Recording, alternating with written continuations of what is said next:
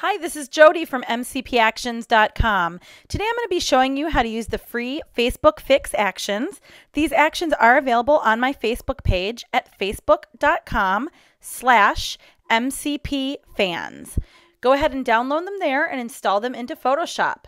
Once you're in Photoshop and open up the folder of actions, you'll see there's a 1 image, 2 side by side, 2 top and bottom, and a Facebook sharpening action.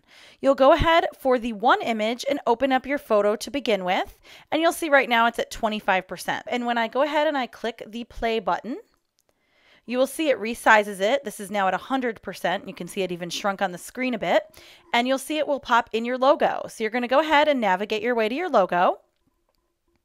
And once you put your logo in, it will pop in there, and you can have it, of course, cover up part of your photo, or you can shrink it by holding one of the 4 corners and holding down your shift key, and then move it to wherever you desire.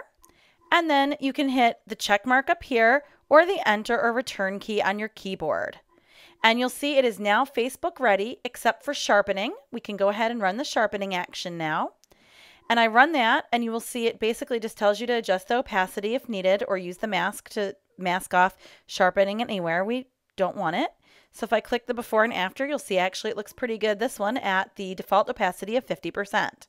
Now, if you want to do side by sides, you're not going to have a photo open to begin with.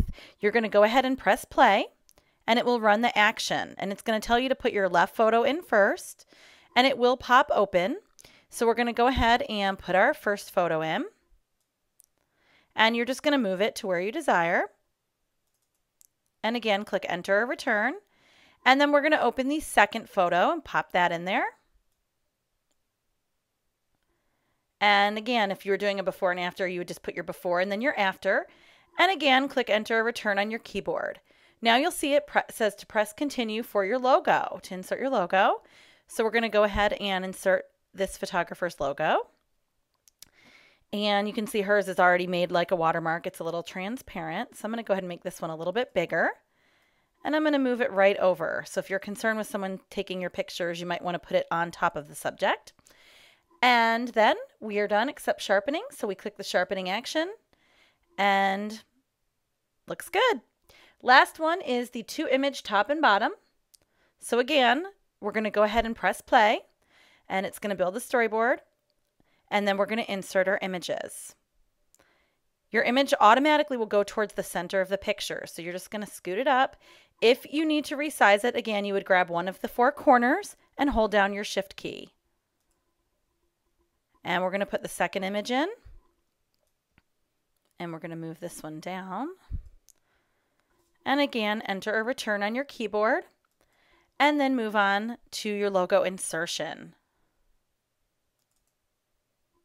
So if we were concerned about someone taking this picture and we wanted to keep a big watermark on it, I'm going to make it a little bit smaller, but let's say we wanted to watermark right over both images, we would just go ahead and shrink it a little bit, and then you can play with the opacity of the watermark layer to taste. Something like that might be good. And then you're done, except again the sharpening. So we click the play button on the sharpening, and we're all done. Thank you guys very much for watching this video. If you like this format of inserting storyboards, you may want to check out the Magic Block It boards, Magic Print It boards, the Rounded Block It boards, and Rounded Print It boards on my site at mcpactions.com. Thank you.